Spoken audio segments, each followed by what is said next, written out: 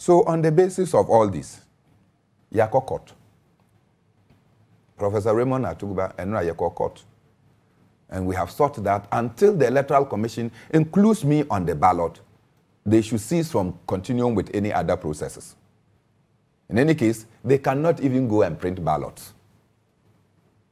Because you can print ballot only when there is a definite number of voters on the voters register per polling station.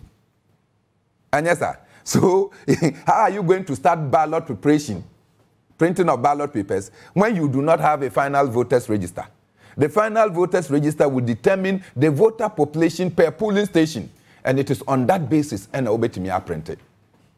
So they cannot even go and start any processes until a final register is in. And I'm saying that the final register requires an audit, because my personal, my blood, my son, who went and did a voters transfer as a special voter, many workers say his name is not on the list. Where is his name?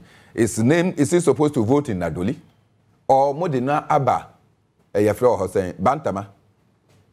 If we don't do the forensic audit, how will we be able to know that you mistakenly put his name in Bantama instead of Nadoli?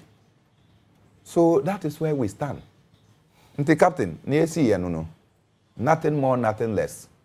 And we cannot be penalized for the incapacity of the Electoral Commission. I've met with all the requirements of law, and we have gone beyond. As I said, I provided material that other candidates did not provide, because somehow I suspected. Bianca, your friend saying psychiatric, no, the sanity levels too, so that I can prove to the Electoral Commission that I have reached that point. All right.